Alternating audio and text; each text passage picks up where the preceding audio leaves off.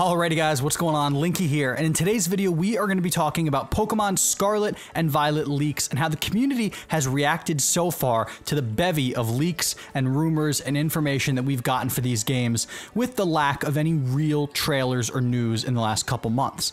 But before we get into that, I just wanted to mention that this video is sponsored by Tokyo Treat and Sakurako.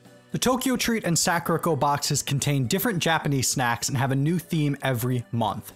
You'll find many modern pop snacks and candies in the Tokyo Treat box, and more traditional Japanese snacks in the Sakurako box.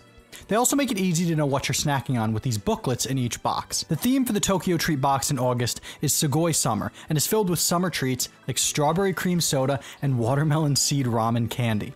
The Sakurako box theme is Okinawa Retreat.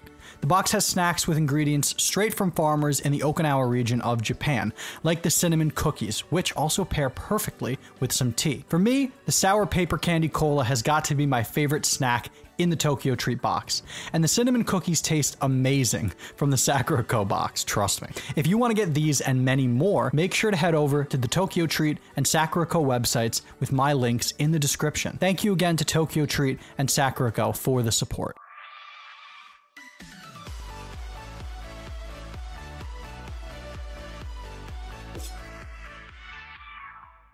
It has been an absolutely wild season for leaks and rumors this year with Pokemon Scarlet and Violet, and it's even crazier because the Pokemon Company really hasn't given us much. We've had 2 trailers for the game so far, and it's July. The games are due out in November. But seemingly, we are nowhere near a new trailer announcement because of the lack of a Nintendo Direct last year and the strange patterns that they formed with the release cycles for BDSP and Legends Arceus. We didn't get big blowout trailers for either game until August of last year, when the games were out in November and January respectively. That leads you to believe that it's probably going to be a couple weeks, maybe, until we see an official new trailer for the games. But that hasn't stopped the bevy of leakers and insiders on Twitter and 4chan and people who report on that news on YouTube from covering every single bit of news to a T. And listen, I've fallen suspect to this as well. I have seen a lot of the leaks and a lot of the rumors. I have not reported on them on the channel, and I'm not going to cover what they say in this video, but the community seems to be getting frustrated with Game Freak and with the Pokemon Company in light of all of these rumors. Now, let me address what the rumors are specifically without telling you what's in them. It's a lot of blurry screenshots and some blurry video footage that seems to show forms and new Pokemon, information about characters in the game, and maybe some hints at what the gimmick might be. That's what the leaks are. And a lot of people in the community seem to believe they're credible. They seem legitimate. They seem to fit the art style and theme and aesthetic of what we've already seen in official trailers. And a lot of the things that they've revealed from certain leakers on social media seem to be credible, seem to be believable, and are in line with a lot of the reports that we've gotten from other news outlets as to what these games might feature. That's why a lot of people are taking it as fact, and I'm inclined genuinely to believe a lot of them are legitimate leaks, and they give credence to some of the leakers in the community that have garnered a reputation for being legitimate. Some of them that I have denied in the past are legitimate as well. People like Riddler Coup and other leakers who are very well known in the community that I've said might be BSers for a long time seem to be getting a little more credibility. So you have to give these leaks legitimacy. The problem is, it's not the Pokemon Company's fault that these games are getting leaked. They're not going to adjust their marketing strategy because all of this information is getting leaked. Let's assume that the form gimmick that was revealed in these leaks, because there is something to do with forms, whether it's regional variants or something new, I'm not entirely sure. Let's assume it's true. Pokemon Company is not just going to drop a trailer tomorrow revealing all of the brand new regional variants because it's gotten leaked. They're not going to give the leaker credibility. They're going to continue to stick to their original marketing strategy, and that seems to be pissing off a lot of members of the community, unfortunately. Now, before going any further, I just wanted to mention that the vast majority of you guys who are watching these videos and hopefully enjoying them aren't subscribed to the channel. Now, of course, subscribing is free and you can unsubscribe anytime. And if you do subscribe, be sure to turn that notification bell on so you never miss another upload.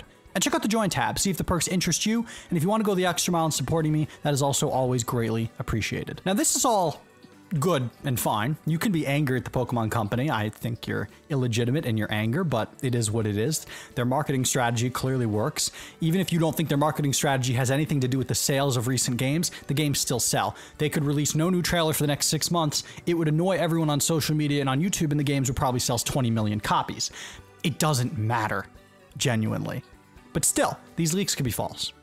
They could be. Every insider in the world could be wrong.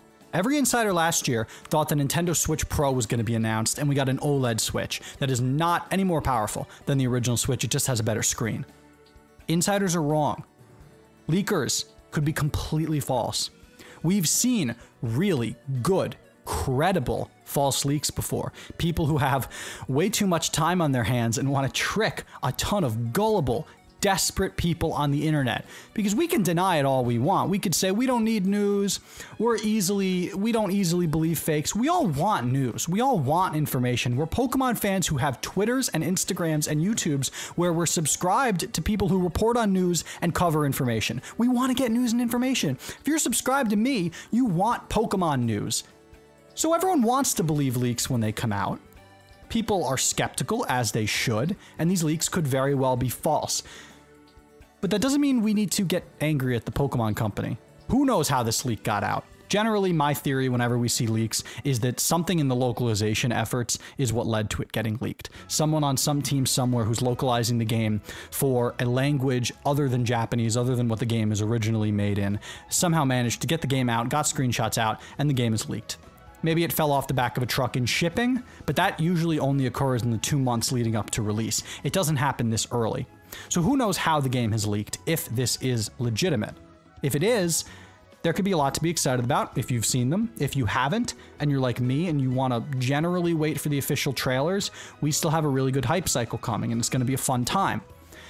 These leaks could be false. It has to be kept in mind that the forms, evolutions, gimmicks, characters and story beats that we seem to be getting, there's a lot of mixed signals. There could be people looking to capitalize on one individual who has legitimate information and legitimate access to the game in some form, releasing things, and there could be people trying to piggyback on top of him and try to also reveal their own information and try to gain credibility by jumping onto something legitimate. A lot of this stuff could be mixing together, and it needs to be kept in mind as we continue to go throughout the summer. Now, what needs to be said is the moment we get a new trailer, it's the summer now, eventually, at some point before September, I guarantee you, we're going to see more gameplay officially of Scarlet and Violet. And the moment they reveal something having to do with the gimmick or characters, we're going to know if these leaks in the last couple weeks are real. We'll know right off the bat. It will be very clear and obvious. So we don't have to wait all that long to get official information. And I'm excited. Let me know what you guys think, though. Have you been following the leaks? Are you looking forward to see how legitimate they are, as I am? Be sure to let me know down in the comments section below. And if you enjoyed this video, please be sure to subscribe to the channel, leave a like, check out the sponsor links in the description below. I've been Linky, and we'll see y'all in the next one. Peace out.